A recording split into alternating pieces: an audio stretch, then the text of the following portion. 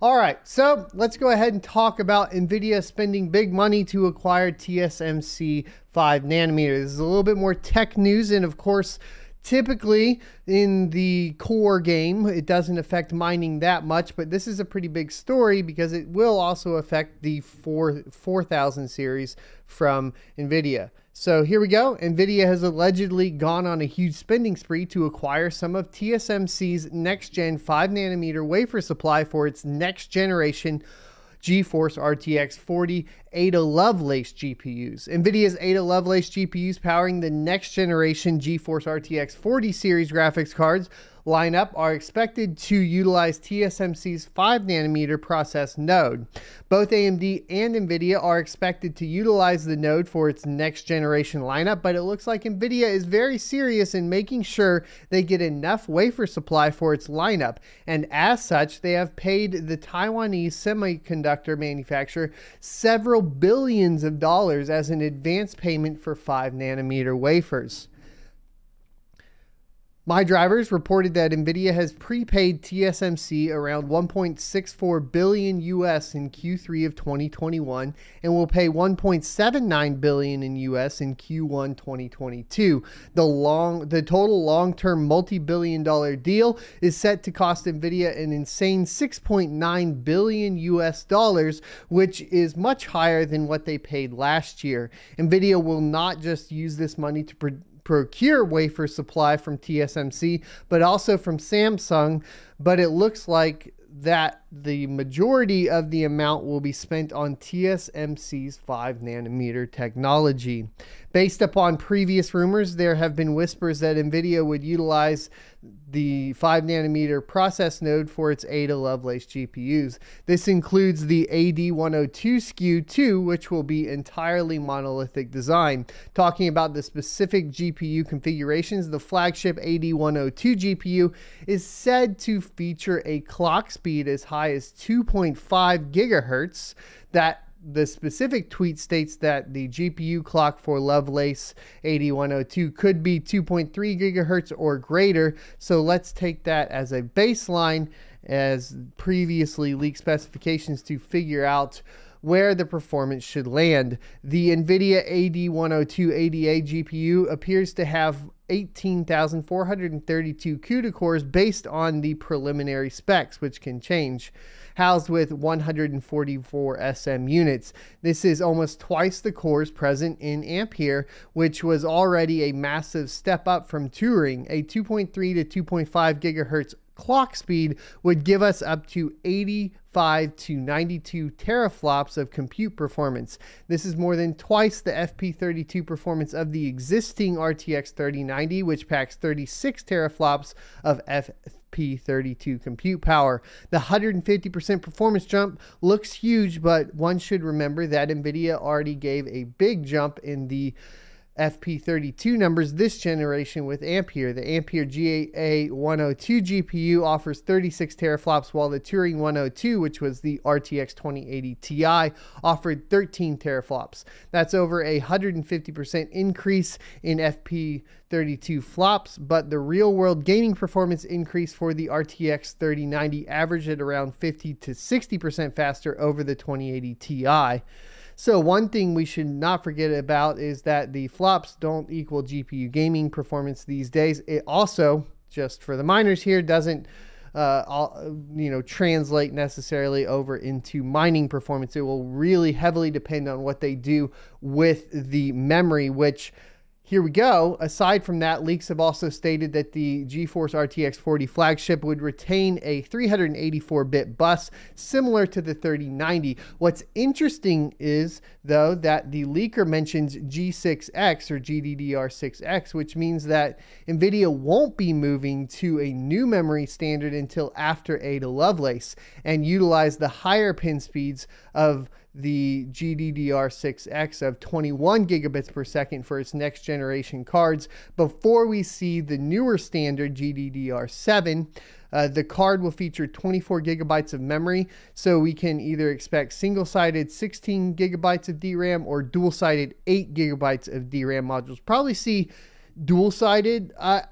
So That's one thing. If you guys aren't aware, essentially what they went with was putting memory modules on the back of a lot of the newer GPU lines, the RTX 3080 and the 3090, for example, which has caused a lot of heating issues.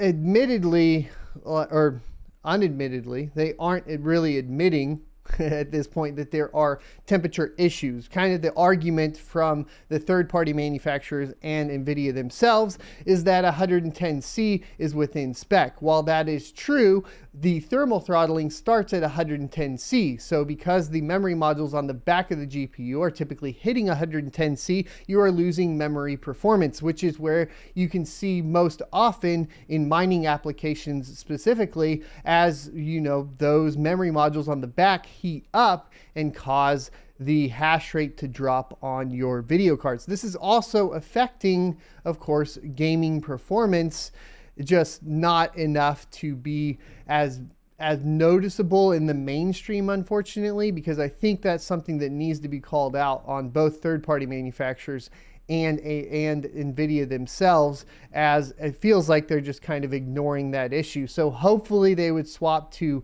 front-sided. If they're trying to hit the full 21 gigabits per second on these GPUs, they are either going to have to come up with a cooling solution for the backside memory that allows them to hit that speed, or they are going to have to put all the memory modules on the front side. And that's going to be important because that will also directly impact mining performance. If they clock that GDDR6X up to that 21 gigabits per second, like they are claiming to be doing with the 3090 Ti here shortly, then they're going to have to make sure that cooling is in place to support those speeds. It was downclocked to the 19 gigabits per second on pretty much the entire line due to, or the top end of the line, excuse me, due to basically the heating issues, but they don't seem to acknowledge that. Hopefully they'll hit that 21 gigabits per second, but what we could see, which would be really interesting, is AMD utilizing the new standard and hitting that 24 gigabits per second on the latest, you know, rendition of the GDDR6.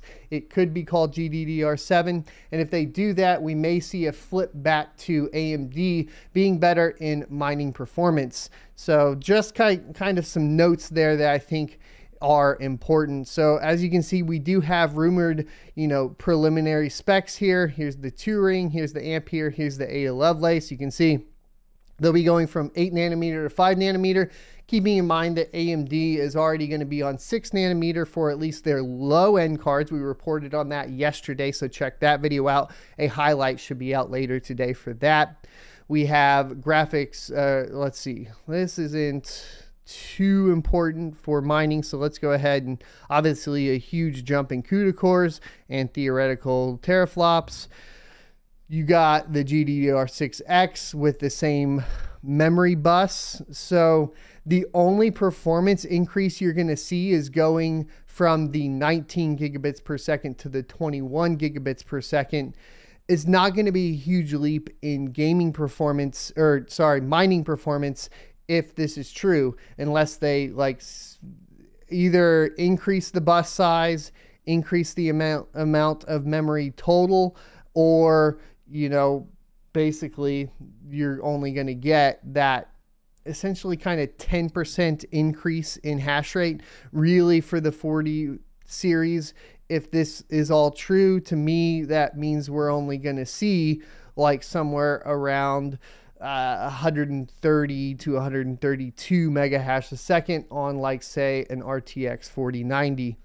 The Nvidia Ada Lovelace GPUs will power the next generation GeForce RTX 40 graphics cards that will go head on with AMD's RDNA 3 based RX 7000 series graphics card. There's still some speculation regarding the use of MCM by Nvidia. The Hopper GPU, which is primarily aimed at the data center and AI segment, is allegedly taping out soon and will feature an MCM architecture. Nvidia won't be using an MCM design on its Ada Lovelace GPU, so they will keep the traditional monolithic design. So Obviously, a new manufacturing process is going to speed up the performance. It's going to look better in gaming. They have really high TGPs. So, and their memory performance isn't scaling up with the amount of increase in power, right? So they're saying at the base, at least expect 450 watt TGP, and it could go all the way up to 650 watts.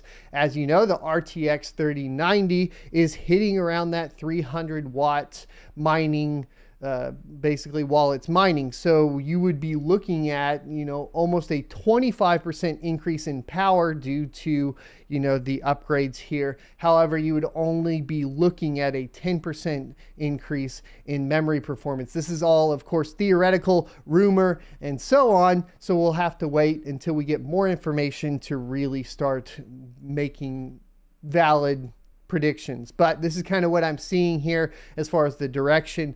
Once again, like I said, if AMD does move into the latest generation of memory, as far as for the GDDR side, you know, because we do have that HBM to talk about, but unfortunately we're only seeing that really in data center cards from Nvidia at this point.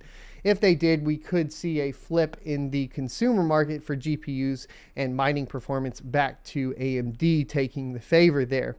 And we've already seen, you know, down on the lower end, the AMD is kind of taking the favor away with the cards like the RX 6600 and 6600 XT. I hope you enjoyed this clip from the Crypto Mining Morning Show every Monday through Friday, 7:45 a.m. Pacific and 10:45 a.m. Eastern Time. You can check out more clips here, or if you're interested in checking out the entire live show, you can check that out down here. Thanks for watching, and I'll see you next Tuesday.